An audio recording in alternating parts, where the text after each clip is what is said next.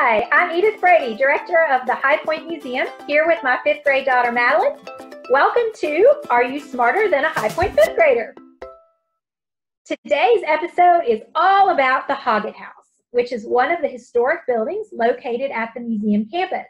And Madeline is very excited about this episode. She's been begging me to do one on this topic since the beginning. So you at home are going to have your work cut out for you to outperform her this time, but do your best. All right, here we go. Are you ready for question 1, Madeline? Yeah. Okay. I will die ready. Question 1. Which of the following religious groups did the Hoggett family who built the house belong to? Was it A, Presbyterian, B, Quaker, or C, Methodist?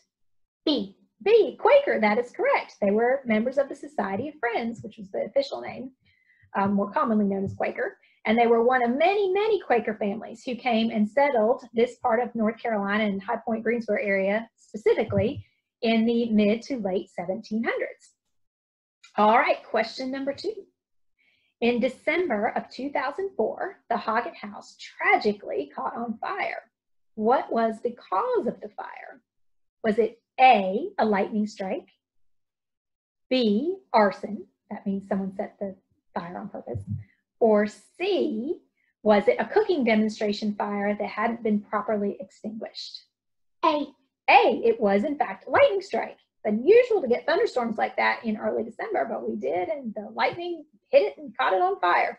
We were fortunate that the fire department arrived quick and early to the scene and was able to put it out before we completely lost the house. And then after a couple of years, we had it restored, and now it's available for people to see again. All they lost was the roof. You know, the roof was completely gone. We did have to redo the roof. All right. Okay, last question. Are you ready? Okay. Which of the following is located at the original site of the Hoggett House? It was moved to the museum to preserve it in the 70s. But what is sitting where it was first built? Is it A, Allen J. Preparatory Academy, B, Green Street Baptist Church, or C, the High Point Post Office? B. B, it is Green Street Baptist Church. That is correct. The Hoggett House sat kind of where the parking lot of the church is today when it was first built. Great job, Alan. How did everybody at home do? We hope you did well. Maybe you did as well as Madeline. If you would like to know more about the Hoggett House, we have a slideshow on our website that's very similar to the Haley House one that we showed you earlier, and I'm going to show you how to find that.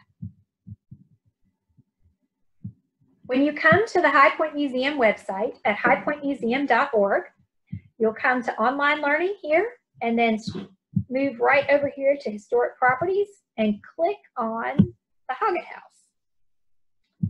Then you will see right here is the slideshow, and you can click forwards here this way, or you can go backwards and see all there is here to tell the story of the family and the house over time and how it's changed. If you want to see it in a bigger screen, you can click this button here. It will make it larger, and then you can, there's arrows at the bottom to move it forward or back, and then just click the escape key in the top left corner of your keyboard if you want to come back to the smaller view here. So it's really very easy. We hope you enjoyed this episode as much as Madeline did, and have fun exploring our website and all the fun history things you can find there until our next episode. Until then, stay safe. Bye.